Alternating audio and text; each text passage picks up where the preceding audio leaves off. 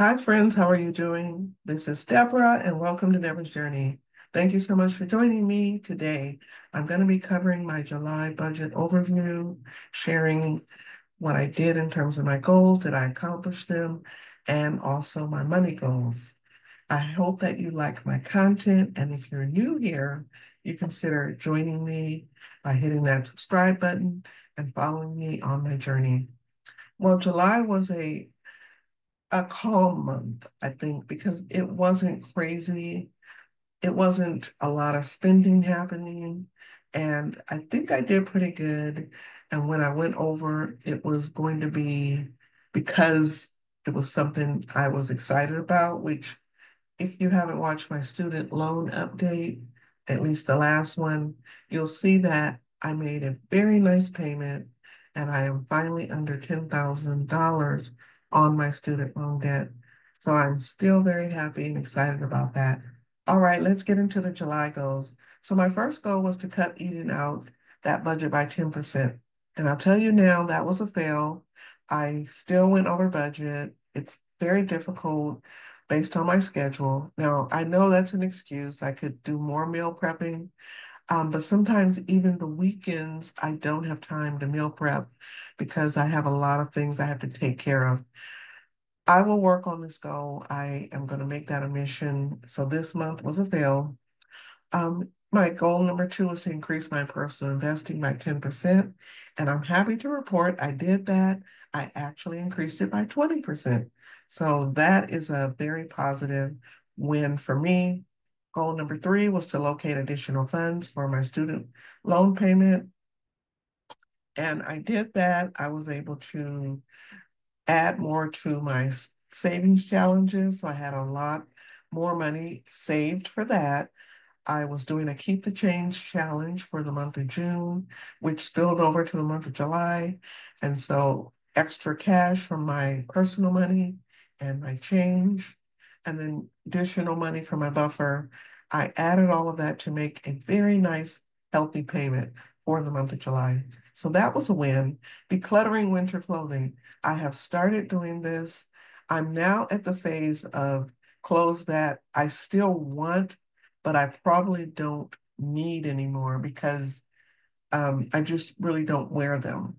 And so when you get to that place where you are at the maybe phase, you still want to hold on to it, you don't need it, that's where it gets a little tricky. So I'm right there. The stuff that I know I didn't need anymore, I've already gotten rid of those items, but I'm still working on this goal. Okay, goal number five was to lose 5 pounds. And I started off doing pretty well. I was definitely eating a lot better this month. And when I was going to weigh myself to keep track, my scale battery died. So, of course, I can't even weigh myself at home. So, I am going to say this was a fail because I was not tracking this. Even though I feel like I did lose the 5 pounds, I'm just going to say it was a no, and I need to get my scale battery replaced. And then goal number six was to continue reading the Old Testament. And that was a great yes, because I am still reading Old Testament stories. This past month, I've been focusing on Exodus, reading about Moses and letting his people go through God and all the miraculous things that he did for them. For the month of July, I did budget $96.60 or $9,660 for the month. Okay, let's go to our fixed expenses. So for housing and utilities, I budgeted $19.50. I was over by 22 cents. And when it comes to fixed expenses, it's probably going to be maybe $1, $2 or less of what I actually budgeted. So it shouldn't be too much more. Okay, tithes and offerings, that's a line item here that I do show. I pay those items. I don't share the amounts on my um, actual budget sheet. Car insurance, I budgeted 135. It was 135.40, so it was over by 40 cents. Spectrum Internet, I had a 99-cent increase, so it was 77.99. So I think I need to just change that to $78. Life insurance, 65.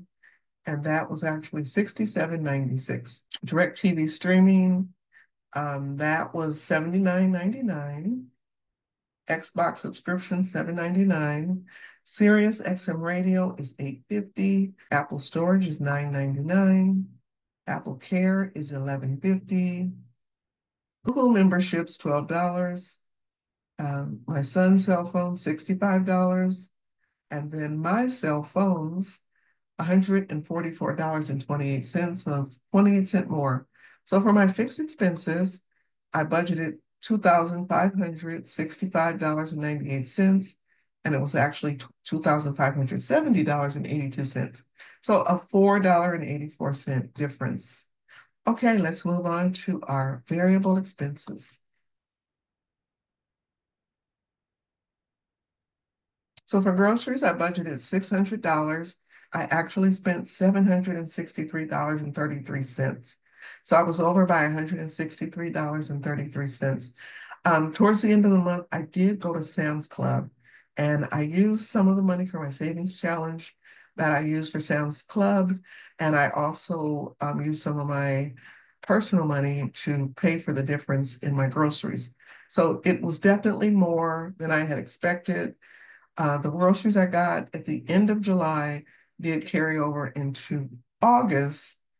I think I may be able to have less in my expenses for August, but we will see. Again, groceries are just one of those items. The prices keep going up for everything, and it's very hard to stay on budget. Okay, so for personal, I budgeted 125. I actually put 140, or gave myself $140. That was a $15 difference. For gasoline, I budgeted $4.75. But I actually spent $428.80.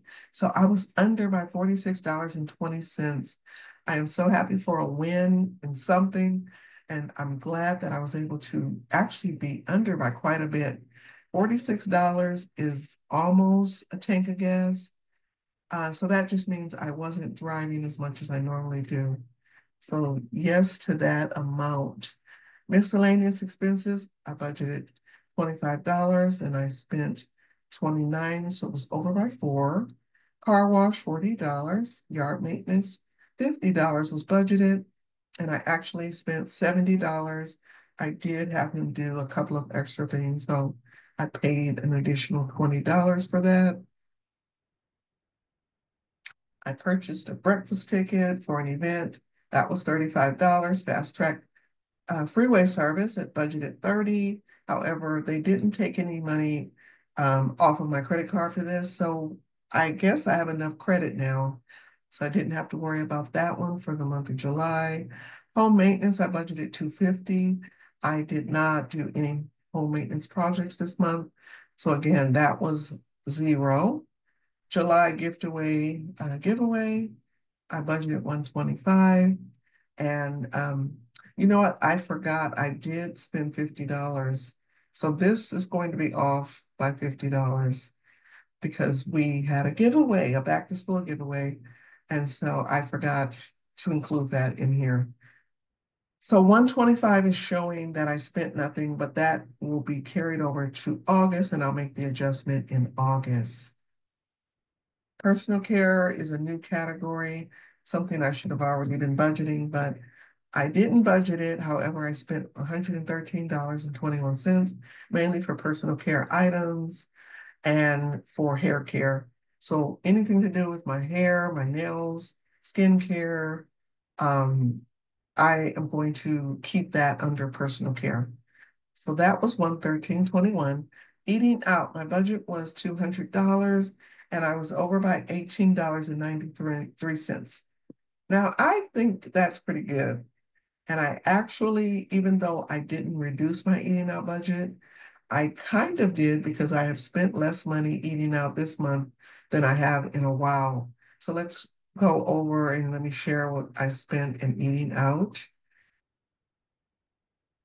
Okay, so for eating out, we went to Cane's. That was $31.31. Copper Links. I bought some salads there. I do like their chicken salad. It's very good. And that was $29.69. Habit Burger, it was $23.25. Miguel Jr., 33.27. Canes was 31.31. I went there again. Chipotle, $30.45. Panda Express, $12.18. Fish Grill, and that was for a dinner on a weekend, and that was $27.47. That was all the eating out I did in the month. So I really feel like I did do pretty well considering normally I have a very long list of items on my eating out budget, but that was what I spent, $218.93. Now the items in blue, those are mainly from my unbudgeted items. I did have to get something on Amazon for my dog, and it was some cream to help with his allergies. So that was $29.30. I went to Staples to get a camera for my computer because my camera stopped working. And then when I hooked it up, it started back working. I unhooked the camera. Can you tell me why my camera's working now without this camera that I just bought? I don't know, but it's working now. I'm going to keep the camera because you never know.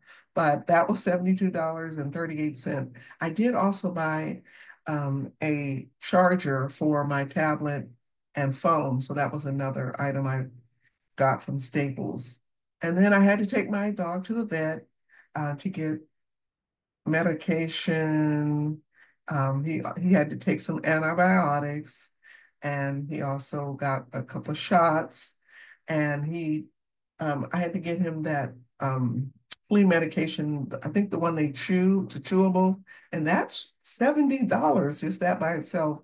So the bill was $365.90. I wasn't expecting that, but that's what I spent. So my total in my buffer, my eating out, was $686.51. All right, so my unbudgeted, I budgeted $200, but I ended up spending $467.58. Again, mainly because of the vet visit. That was a little hefty. So my total variable expenses, I budgeted $2,155. I spent $2,305.85. So I was over by $150.85. All right, moving on to debt. So my Discover credit card, I budgeted 200. That's what I paid. Sam's Club, I budgeted 3. I paid 400 on that.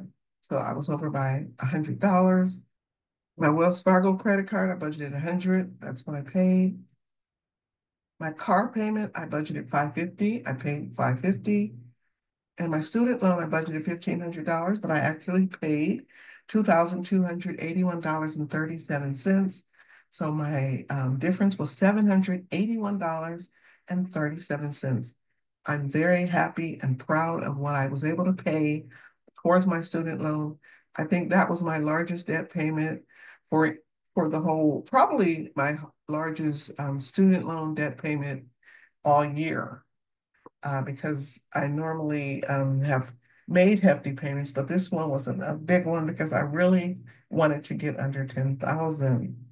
And then for my personal loan, I budgeted $302.30. That's what I paid. So total debt, I budgeted $2,952.30, and I actually spent $3,833.67. So my total debt amount was over by $881.37, almost 900 more towards debt. That is wonderful. I'm very happy with that number. Okay, so let's get to investments. Vanguard, I budgeted 55. I actually spent 50. SoFi, budgeted 30. I put 25 towards that account. That was $5 under for both. Fidelity 125 is what I budgeted, but I actually put 100 towards that account. So it was under by 25. M1 Finance, I didn't budget anything, but I sent 25 to M1 Finance. And then my Roth IRA, I budgeted 300, and that's what I put. So the increase in my investing came from my Roth. I did increase this account and by $100. Last month, I didn't do a budget overview, but that's when I increased my Roth. So technically, this is what brought my investment account up to a 20% plus more increase. So my total investments, I budgeted 510. and I actually put $500 towards my investments. All right, my savings funds, my savings account, I budgeted $225. I put $200 towards my emergency fund, my general savings, those accounts. So I was under by $25. And then for my 100 envelope challenge, I budgeted $125, and that's what I saved. So 100 and so that was not 106. That amount is wrong. I just noticed it. All right. So total savings, I budgeted $350, and $325 is what I actually put towards my savings accounts. And that amount is correct. And that is a $25 difference. So I don't know what happened to that line item. I have to correct that. Okay, and then finally, my sinking funds.